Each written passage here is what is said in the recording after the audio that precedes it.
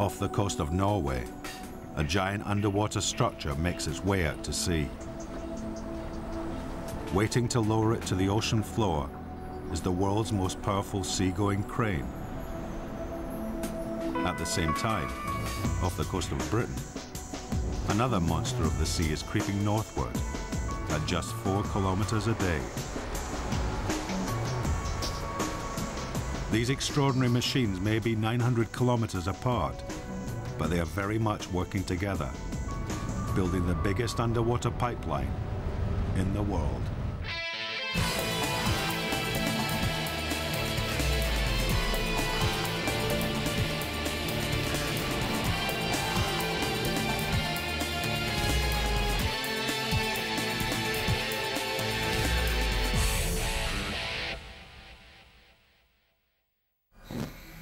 Britain is running out of gas at an alarming rate.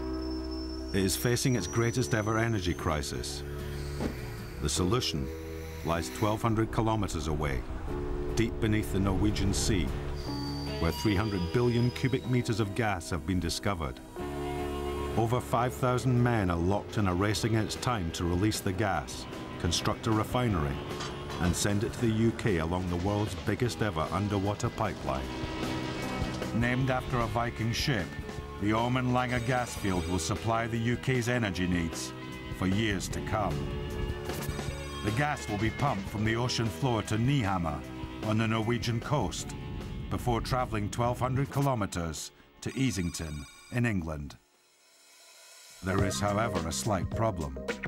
There is no pipe. To lay it will take something very special, the LB200. Inside, 370 men are working round the clock, heading northwards towards the gas field at a speed of 4 kilometers a day. It's a floating factory, basically. It's a large assembly line. It's a repetitive motion time and time again of putting the pipes together, welding them together to make one long assembly from point A to point B. It's going to pump gas from Nyhamna, Norway to Easington, UK.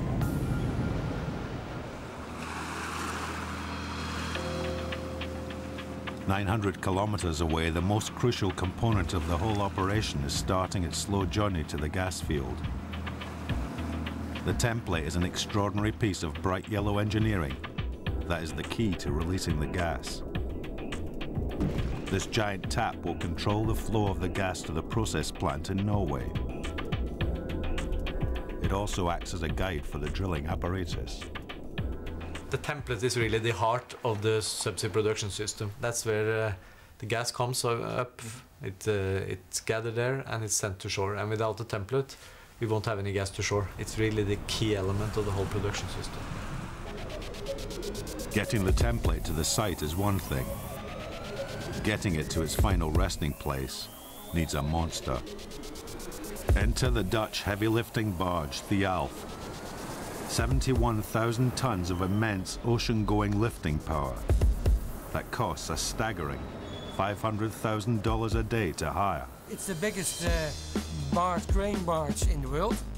Size roughly 200 meters long and 95 meters wide. And from deck to keel, it's 52 meters high. And if you take the boom up from the cranes up to the keel, you are more or less 200 meters.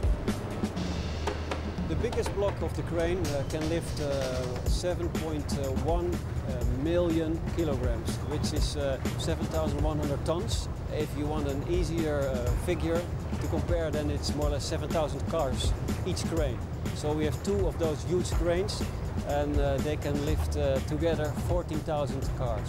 You would wonder why you should need 2 times 7,000 tons of lifting capacity to lift templates of 1,150 tons. The reason is that the combination of weight and depth is actually exceeding the standard setup of this vessel. The template installation will be tricky because the target zone is a kilometer beneath the surface in total darkness. It will take several hours to lower it to the seabed. The Thialf then has to maneuver the template into an exact position above the gas field, where it will be secured to the ocean floor.